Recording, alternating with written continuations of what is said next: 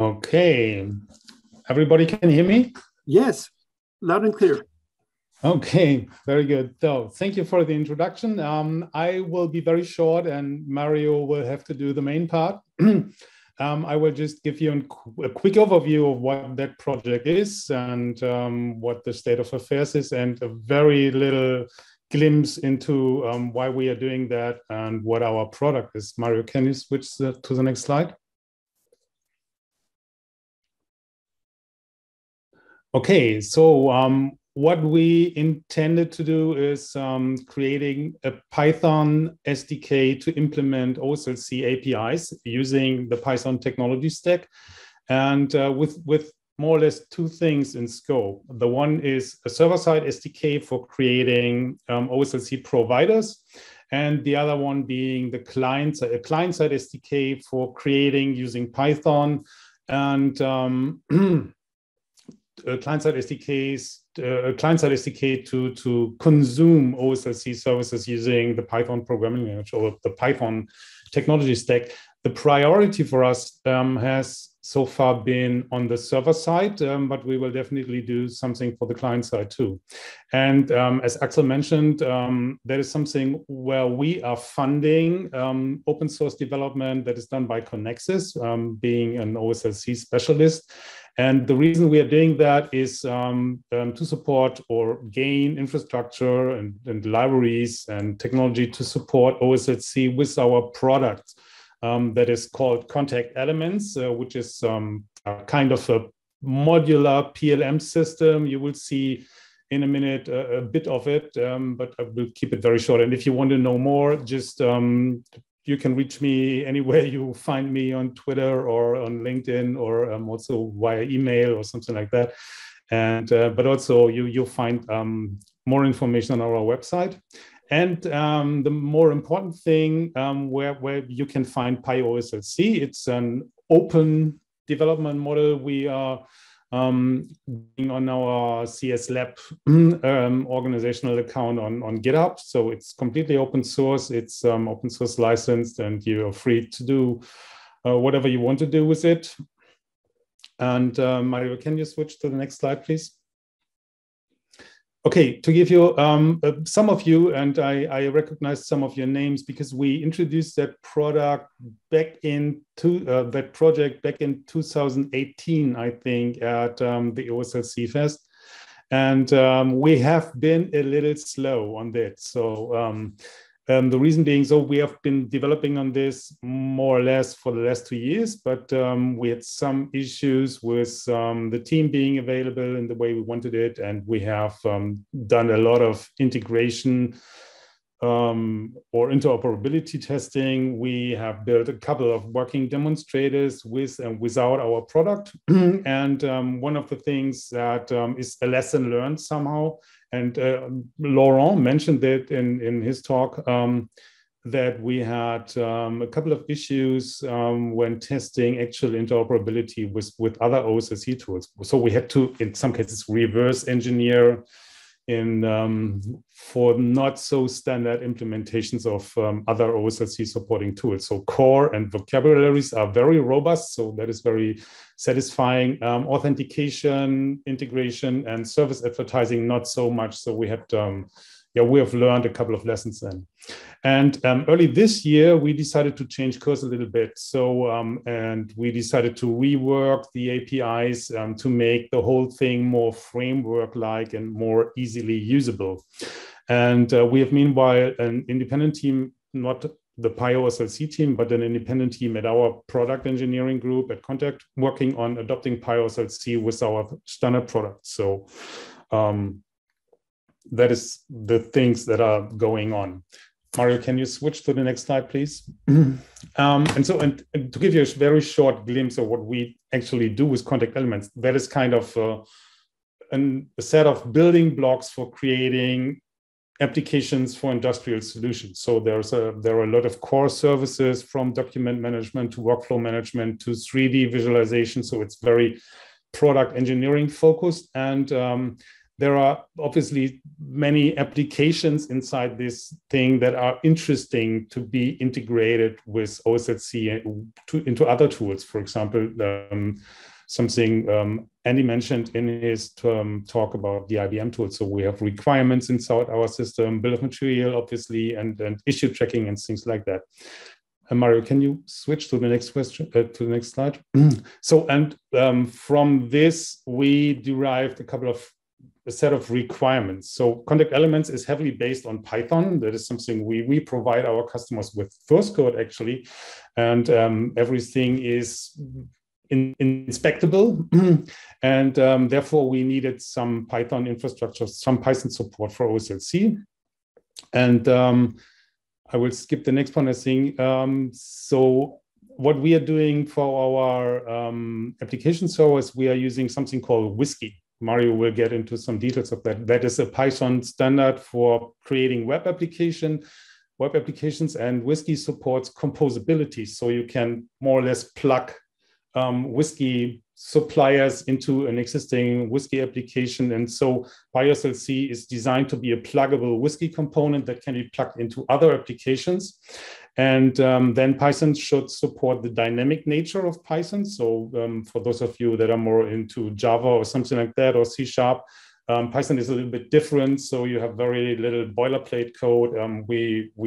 Python supports introspection, and these are the features we wanted to make usable with PyOSLC. And I think the most important point, we wanted to decouple the binding between PyOSLC and the object in the hosting application or whatever backend you want to support, building a PyOSLC server based on PyOSLC to support many different use cases, like providing OSLC services from an application like ours, or simply from a couple of files that store some information that is relevant for being made available using OSLC. And so that's for my part, and Mario will dive into some of the details of PyOSLC. Okay. Well, hello everyone. I will continue. I will talk about the previous API. I want to mention something that we have done in the first version of the PyOSLC project. The previous API design, we had these building blocks. We use the CSV file for validating the data source. We use some other components for deploying the REST API and the OSLC API. We created this SDK for having all the classes available for the OSLC resources. We implemented the integration with JAS ALM, and we also uses, this is part of the Flash REST-X, the library. We uses this for having the Open API or Swagger UI. This is a block that we implemented in the first version. The first version only worked with just one resource, which is a requirement data source. But now we are working in a different way. This is a package diagram. As you can see in the peripheral, we have the libraries we use, like Flask, Flash REST-X for the REST API.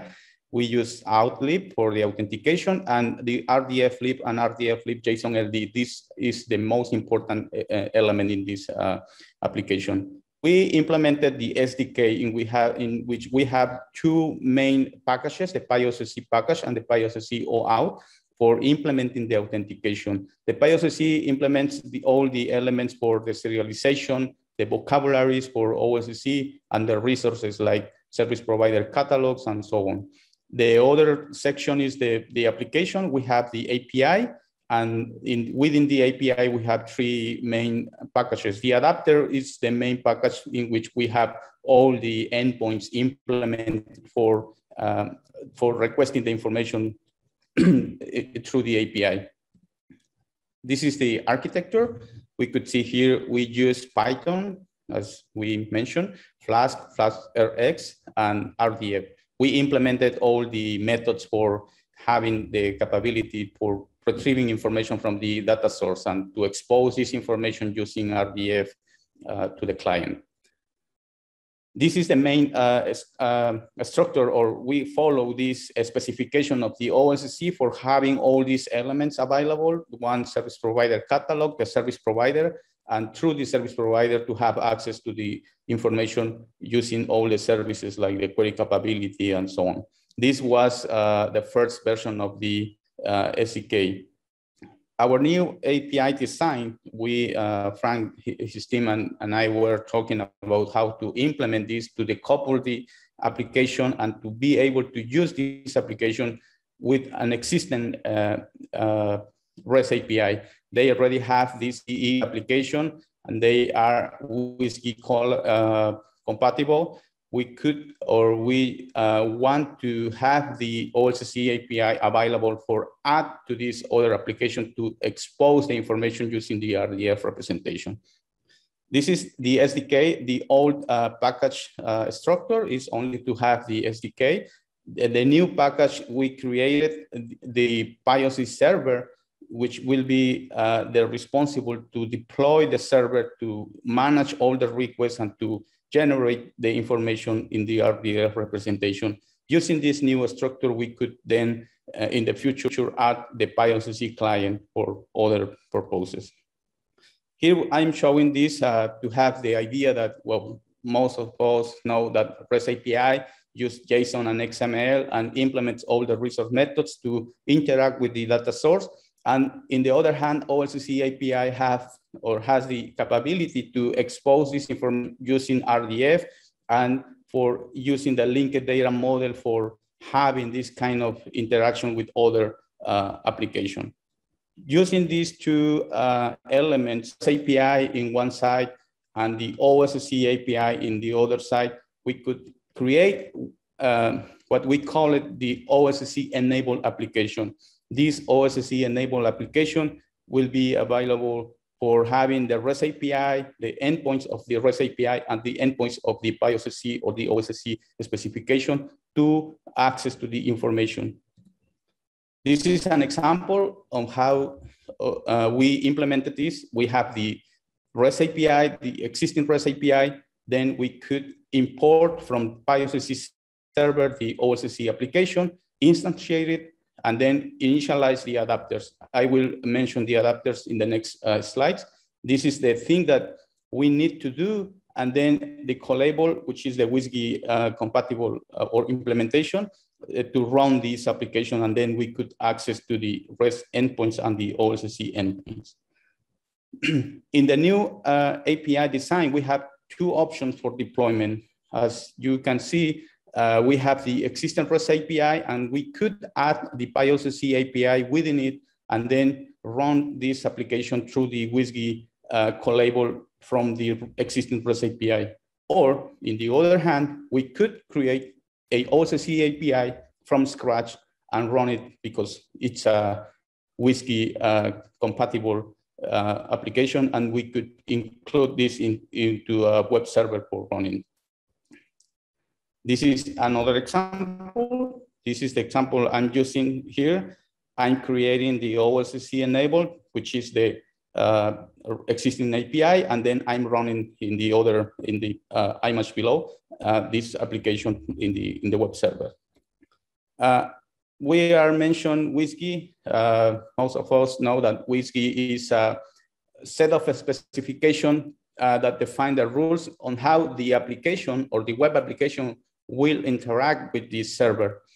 We need to define some elements. The WSGI will control or will manage all the variables or the environment variables and the callable functions to run or to exchange information from the application and the server. The WSGI implementation is something similar that we know in Java as the Java Servlet API. What we do in the new API is to create this WSGI server or WSGI callable implementation to have the capability to, as Frank mentioned, to plug the OSLC API within a existing REST API or to just run this application from the web server. This is a diagram on how we receive the request. The WSGI server will receive the request. Then this will delegate this information to the WSGI framework. This could be a OSLC-enabled application, or it could be the PyOSLC server directly. This is the way that we are managing this implementation for having both ways to deploy the application. We are using Barkzoid, which is a library for defining all the routes, for saying what is the routes for the service provider catalog or the services. And we are using this for specifying the URL for all the resources. I will show an example in the next slide, but what I want to say here is that all these routes, we could define them in the moment that we are instantiating the adapters. Here we have the main concept, which is the service resource adapter. We are using this service resource adapter as a meta class in which we define all the methods that it's supported for the OSLC specification. You could see here the query capability, the creation factory, and so on. These methods will be defined in this meta class, and the adapters, which is the implementation of these methods of this class, will implement these methods for saying to the OSLC API that we want to expose those elements through those methods. In this class, we could have the methods that we have in the specification, and in the implementation, we could define if we want to implement them or not. I will show this in the next slide, in the next demo slide. The benefit of using the service resource adapter is that in this way, the developer doesn't need to take care about the implementation of the OSLC method. This would be something that the adapter or the service resource adapter will implement. The developer only needs to be focused in the implementation of the method to get or to interact with the data source or the resources in the data source. We only need to define which methods we want to implement, and then focus in the implementation or the way to get the information from that. The resource adapter will manage all the methods, all the elements in the headers, will negotiate the headers, also will manage the transformation of the Python objects to the RDF representation, and the developers only need to call these methods for the transformation. We could see here, for example, now we are adding some new elements or some new components. In the previous version of the API, we only work on implementing the requirement resource. In this case, we could have a set of domain-specific resources. We could manage requirement, products, document, test case, or whatever. We just need to define the class, to define the attributes, and then to be able to use those resources in the implementation of the adapter. In this example, we are only defining a class for requirement. We define these attributes that would be the attributes that we want to expose through these OSLC endpoints. The resource adapter is the implementation, as I mentioned before, of the service resource adapter. In this class implemented by the developer should override the methods that he wants to use for the implementation of the OSLC API. In this case, for example, I'm showing here the get resource method that is the implemented. In this case, I have another slide showing the demo. Here I have the requirement adapter and extended the service resource adapter. And here you could see that I'm showing some other attributes like domain, types, items, and mapping. And below you could see the methods that I'm implementing for this adapter, the query capability and creation factory. Once we implemented the adapter class, then we could instantiate this adapter and add this adapter to the OSLC application that we defined previously. The mapping RDF for the adapter is something necessary also. We could define here the map of the attributes that we are using in our Python objects and the match that it should have in the OSLC specification. In here, we could define this mapping for using this mapping in the transformation of the Python object to the RDF representation. This is an example also. We use this in the adapter for having this information. One thing that I have to mention here is that once we define the mapping of the attributes, we don't need to take care of how this mapping should work. This is something that the OSLC API will do for us. The API will take this information and transform the elements or the objects into the RDF. This is the list of the capabilities that an adapter could have. We could see once we add an adapter to the API, we will have a service provider. For each adapter, we will have one service provider.